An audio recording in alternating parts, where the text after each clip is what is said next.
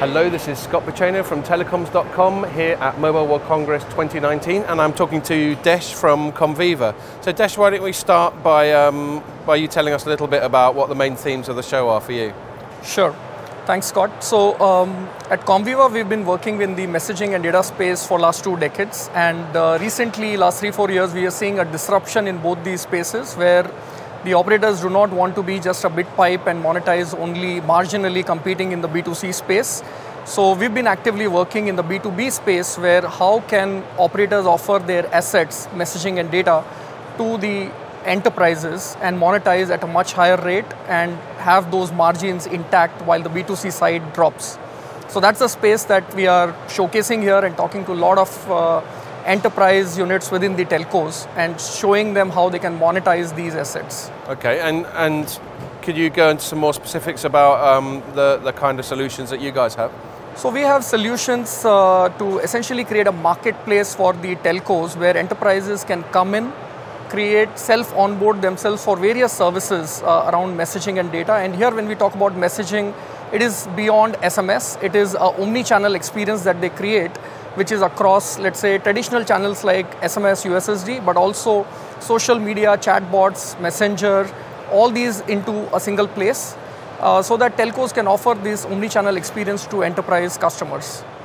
And on the data side, we have something called how can they offer their data assets to the enterprises, again through a marketplace, so that the packages are created by the product managers within the enterprise units, and these products are self-discovered and bought by the enterprises as they want to use.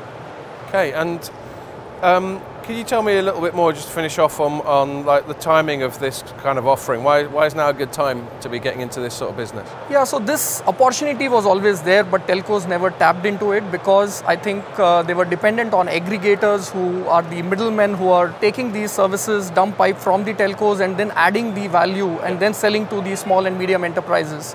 Now we've discovered that is a problem because they don't have army of salespeople or product managers who can create these services and operationalize it.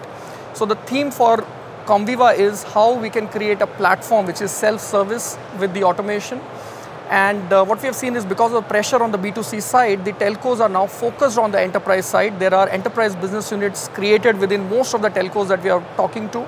Some of them can be at the nascent stage, some of them in the mature stage, but all of them are focusing on how they can tap into the enterprise space. And we have the right tools and technologies to meet their requirements. We bring in the consulting, business operations and end-to-end services around the platform so that even with a small team, the telcos are able to monetize this enterprise opportunity.